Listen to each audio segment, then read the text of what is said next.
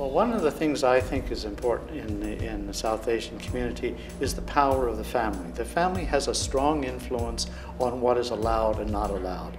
And you often have conflict between generations, between the grandparents who are often more linked with the old country, the parents who are kind of trying to adjust, and the children who are more Canadian than anybody else in the whole family. The children, as they grow with their parents and their grandparents, the main problem is communication.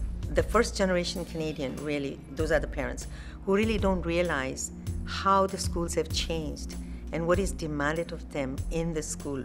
And they expect them like how they were raised and how they went to school, and that's where the challenge comes in. The students, when they come to school, they are not very familiar with our Canadian way of schooling. And parents are not familiar, the students are not familiar, and we need a bridge to gap this knowledge. We like our children to be 6, don't cut their hairs and keep them within the system. And because of the atmosphere and the culture outside, they spend more time outside than at their homes, and they are being influenced by the outside atmosphere. And the parents are really in a tough situation. They have to make a living on one side, and are facing challenges, and there's a recession going out there. And all at the same time, they have to, keep their children within the systems. So it's a tough job. They are getting Eurocentric curriculum.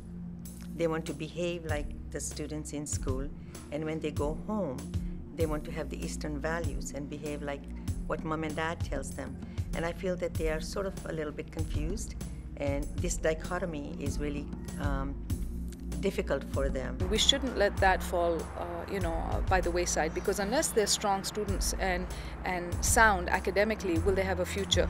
I think most South Asians have come here for a better life for their kids, and I think academics is a very critical thing, so we must never lose sight of that. Sometimes what happens is parents don't know what's out there in the community.